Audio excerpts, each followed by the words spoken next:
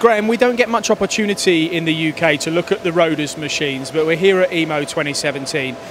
There's lots of machines here on the stands from Roeders. Give our audience an idea of what they cover and what sort of machines they are. Yeah, Roeders sell a range of high precision 3 and 5 axis machines. So here on the stand we've got 3 of each. So we've got a high speed, well they're all high speed machines. So from a base spindle of 30,000 RPM with HSK 63. Is that the slowest machine, 30,000? Well, it's actually 24, but we've got a 30,000 spindle here. So Roeders aren't in the market for selling 10k spindles? No, they're not, no. So you're talking 30,000 and up?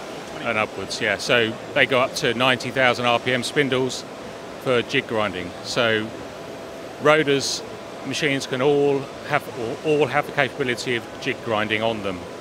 And they're quite a fast machine beyond the spindle as well, the way they move around. I mean, there's some really dynamic movement in there. Yeah, typically 60 metres a minute, cutting feed and rapids. So there's no differentiation between the two. What about acceleration? Is that, I mean, we talk about G's of acceleration. Do you know what that would be on these machines? The Roeders machines vary from 2 to 3G acceleration. That's very fast. Yeah, they do a dedicated impeller making machine, which is 3G acceleration. What I notice about the machines, though, there aren't many big machines. They all seem to be quite nimble and quite small. Is that because you couldn't have a big machine moving at that speed?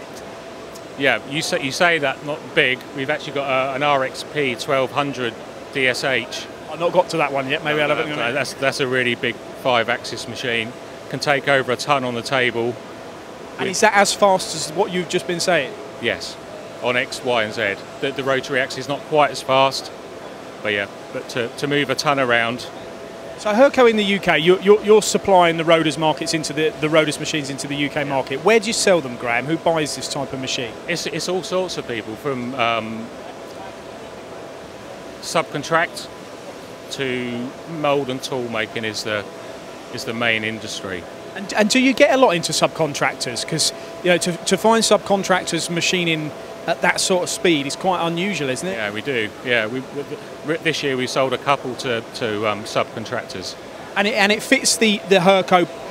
The mix is good, isn't it? From Hurco machines to the Roeders. There's no crossover really, is there? Yeah, I mean the fastest Hurco RPM spindle is 18,000 on HSK, whereas Roeders start at 24,000 RPM. Do they go beyond the 5-axis, or is it purely milling 5-axis machines? No, it's purely milling 3 and 5-axis machines. As for highlights, Graham, what's been your highlight here on this stand? It's the impeller making machine. It's a dedicated machine for aluminium impellers. We're swarf cutting for less than 3 minutes for a full impeller. So how fast is that machine moving, sort of cutting feeds, do you know? It's 60 metres a minute. But the inertia and the speed of the rotary table is just incredible. So this is the machine with 3G acceleration. Do you know anything about jerk factors? Yes, I do. And what's the jerk rating on this? That particular machine on roughing is jerk 9.